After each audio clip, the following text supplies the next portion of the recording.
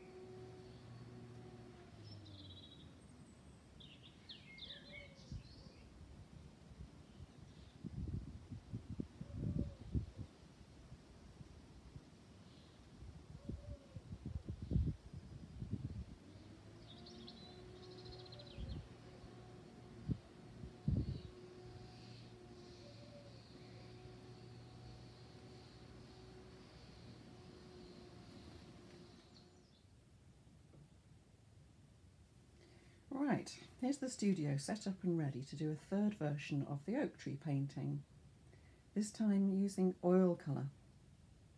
First one you can see over here, which is the watercolour.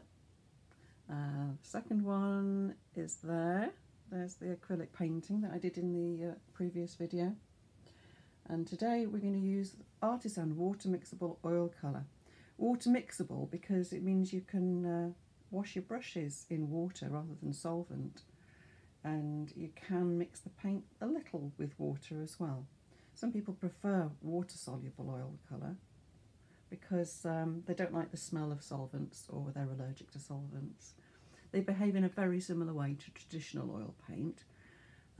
They dry, if anything, a little bit more slowly than traditional oil paint, and certainly much more slowly than alkyd paint, which is another of the types of oil paint that I like to use.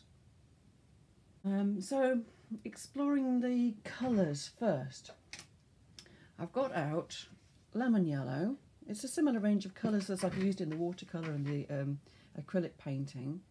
I've got French ultramarine, phthalo blue, but this time burnt umber, and there's a tube of white, titanium white as well. I know many of you haven't got exactly the same colours that I've got, but it doesn't matter. You should be able to produce your own version, and this is an opportunity to explore the colours and how the colours work. Other tools I've got around are, I've got a couple of knives. These are painting knives, the ones with the angled blade, which I like to use either for mixing the paint on the palette with, or applying to the canvas, and or scraping paint off the canvas. So I'll be using a mixture of these and brushes, which I've got just a small handful of brushes, and I might not use all of these, but I tend to pick out brushes that either have like a worn away profile like that, or this shape, which is called a filbert, which has a rounded end. I just like the kind of marks those brushes make.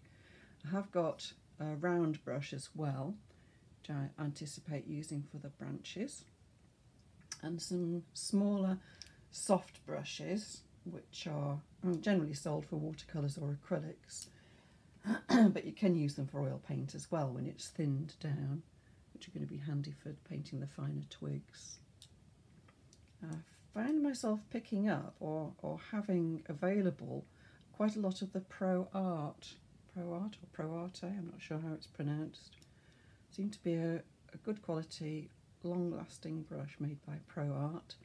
The exception in this handful is this Winsor & Newton artist's Hog, it's called. These bristles are made from hog's hair. All of these are natural hair brushes. Actually, maybe except for that one. I think this is a Pro Art. It's called Sterling for oils or acrylics, and I think that's a synthetic one by the look of the bristles. I think the reason why oil painting brushes have tended to stay with natural hair, with hog's hair, is because it withstands washing in solvent better than the synthetic brushes. But if you're using water mixable oil colour, then that might be alright just to use synthetic brushes, which I think a few people are preferring to do these days with more awareness of animal welfare. Around here as well is a palette, well used old palette. You can see I use quite a lot of green and blue. Some oil painting medium, which is just a liquid which helps the paint to load on the brush, and it alters the consistency of it, makes it easier to paint out. You can use it straight out of the tube, but I usually use it thinned out a little bit with medium, which is usually a mixture of oil and thinners. And in this case, it's the water mixable thinners, which are formulated to go with these paints. A rag, wiping my hands, wiping my brushes, and a pad with some colour out on it, which I'm beginning to explore some mixtures of the colours that I'm going to be using in the painting. Now, it's a really good thing to do, and something we often do in class. I recommend that you do a bit of a warm-up exercise, either mark making or exploring colours, just to begin to think about the painting process before you actually start doing a painting. So I'll show you what I'm doing here. I've got a little daub of each colour out. Number 1, that's the burnt umber. 2, the phthalo blue. 3, ultramarine. 4, lemon yellow, and there's my titanium white. So with each of these, I'm going to mix each of these with each other. And I've started off here with number 4 and number 3, 4 plus 3, and I've got 3 mixtures of those 2 colours. So in the middle I've got a green which is midway between those two in its quality. On this side I've got a more bluey green, and on that side I've got a more yellowy green, and each time I've also mixed them out with some white. And in doing this exercise you can find out about the sort of innate translucency or opacity of each of the colours as well. And I'm finding that the ultramarine is quite translucent, and as is the lemon yellow, and it's producing quite a translucent green. You can see I'm doing this exercise using a little knife, which is much easier than using a brush, because you can, each time you do a bit of mixing, you can just wipe it off with the rag instead of having to wash the brush all the time.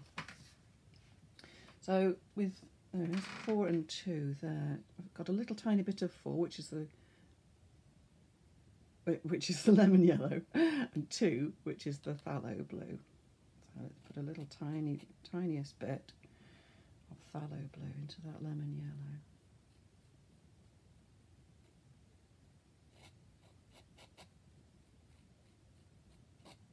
And as usual, you can see it's really, really swamped the lemon yellow.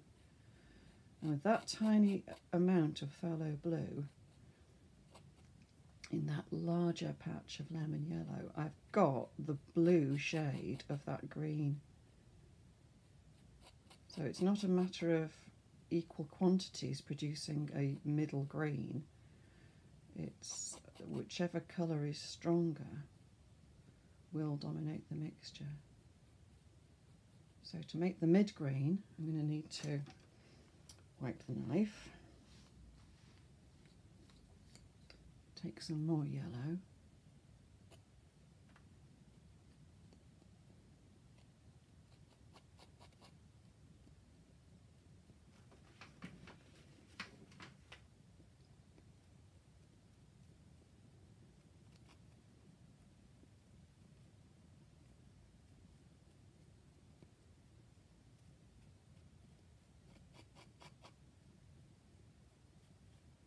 This is a nice slow exercise you can do. You don't need to rush this. It's a really good way to explore these colours. Wipe the knife again. Take a bit more yellow. And try and produce a much more yellowy green here. Just going to take a little bit of that from the middle mixture. Add to that yellow. See if I can get a clearer difference between the middle green and this more yellowy green.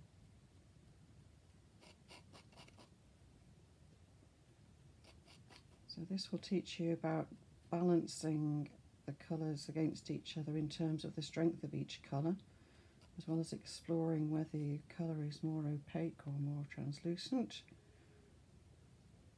Okay, I'm thinking I could take that, put that into the middle now. I want to see more of a difference between the middle one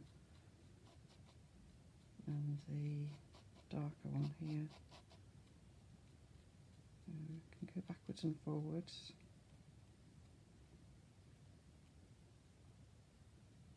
Okay, and let's now put a bit more yellow into this mixture. Hopefully we'll see two distinct hues there. The yellowy hue, the mid hue, and the more blue hue of green. Okay, and then also each one of these I'm going to mix some white. I'm not giving myself a lot of room there, but I'll just have to see what I can do.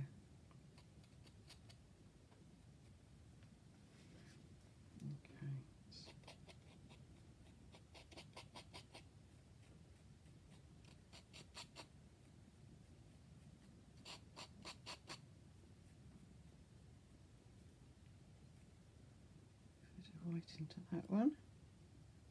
I can compare this green to that green quite effectively.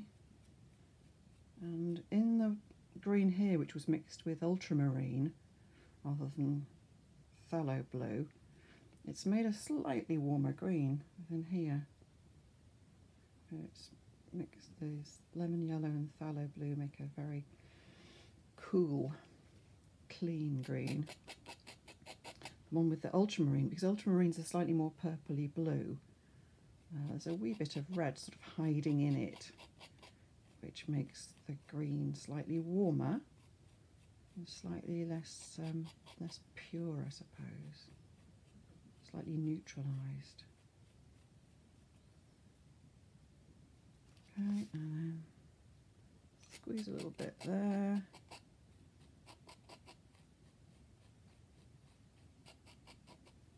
And that's an interesting comparison with the with the shade up here, which has made a much more sort of grey green compared to this more perhaps, again it's more of a pure green, because the blue is a greeny blue and the yellow is a greeny yellow in this mixture. It's a very, very interesting exercise to do. You should really take your time over it. So I will finish doing this exercise and come back to you. I just thought I'd show you the colour mixing exercise before it's quite finished, where you can see the mixtures of the blues and the brown have made, well, almost black. You can only see the difference between these ones here when they're mixed out with white, and you mix some, you've got some nice greys, some warm greys, some cool greys. But it's amazing the variety of different colours you can get just from mixing pairs of each of those. And of course you can then modify those colours by adding three of those colours together. It's a good useful range for landscape.